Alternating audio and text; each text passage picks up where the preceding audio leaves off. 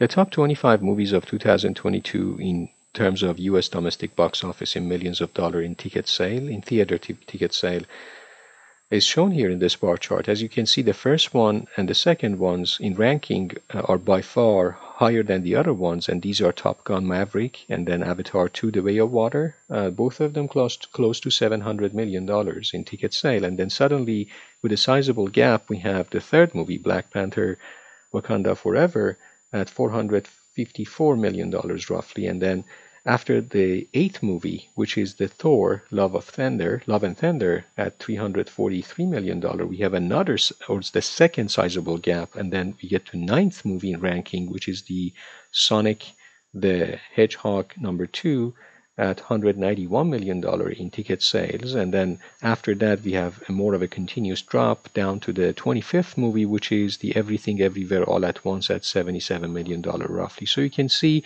in this nicely visualized bar chart, there is sort of an exponential trend from the 25th movie in terms of the ticket sale up to the first movie that is Top Gun Maverick at $700 million. So there is a factor of 10x delta between these, and we can see there are two drops, sizable drops in this bar chart. Okay, so how is it generated like this? So let me go back to original data. So here is the original data. So we have the movie name, control. So I'm going to do Control Shift down, and then just going down to the, by keeping Shift and down to the 25th movie, which is Everything Everywhere All at Once. And then I'm going to select the domestic box office, $1 million, and I'm going to just go down to the same 25th movie. And then the best thing to do, quickest way, is click Insert on the tab, and then in the ribbon, click the recommended chart. And the first thing that pops up, because it's system recognized, we're talking about a movie as a categorical variable with names, and then domestic box office in terms of a quantitative variable in terms of dollars, millions of dollars of ticket sale. So the clustered bar chart shows up, and then you have different versions of that. You have this version, if you like, and you have this version. So here in this version, we will have name of movies on the horizontal axis. Maybe it's harder to see them. Maybe this clustered bar chart with the names as on the vertical axis, so names horizontally written, is better option. So let's select that. And then when this thing shows up, just scale it up to the view that you like, and then select different style. So you can see that on top in the ribbon, I can select the darkest style, the one that I showed you. And then you can also edit the title the way that you like it.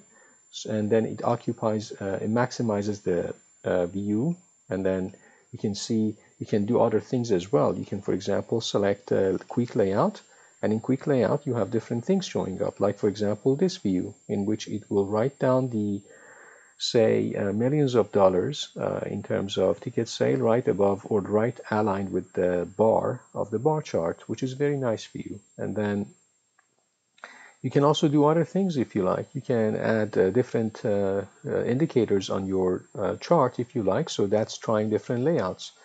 I like layout #2 very much, so because it is showing off a lot of things, and then I can just get rid of this unnecessary repetitive legend. So this is one beautiful view of the data. Another nice view is if you go back to Insert and then try Recommended Chart. This time try All Charts, and then in All Chart maybe you try, for example, Area if you like. You will see this view. Maybe you try Pie Chart like this, and then you can try the two-dimensional pie chart like this, as you have seen before in other data sets. And then you can also go and try, let's say, one of the nice one actually is the tree map. So if I select tree map, for example, let's try it.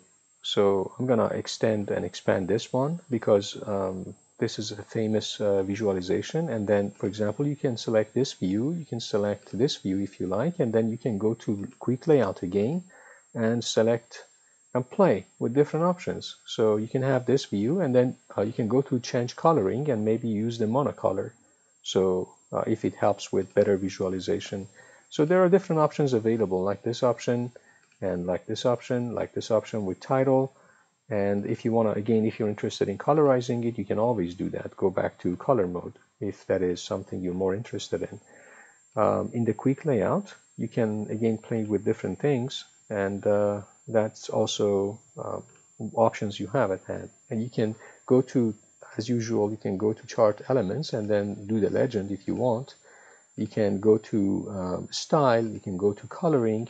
In the style, you can select different styles like this one, as I said before. And then this is the, so this is the one of the ways. And then another way to in recommended chart, if I go back to all chart, would be sunburst, like this view.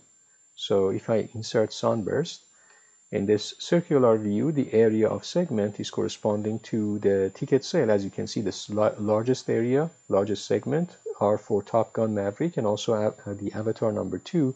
The nice thing about this one, if I go to say, I think there is so you see again, you can play with different things and you end up with different views. For example, this view is nice.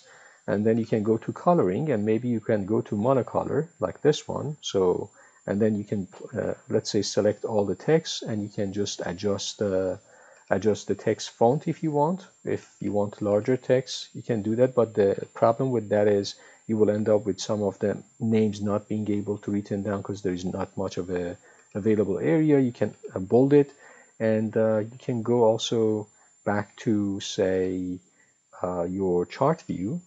So I'm going to back to say this view, and you can play with the styles, different styles available, and then you can do say some of the styles allow you to even show the data on your let's say sunburst. Now let's delete this one and try one other ones as well, one other view, which is back to recommended chart.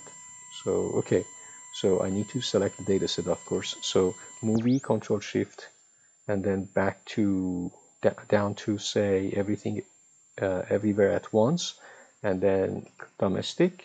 Okay, down to same 25th movie. Now go to recommended chart, go to all charts, and then we tried sunburst. You can do histogram, which is similar to what I showed you. You can do box and whisker if that is helpful. You can do waterfall. You can do funnel. You can do combo.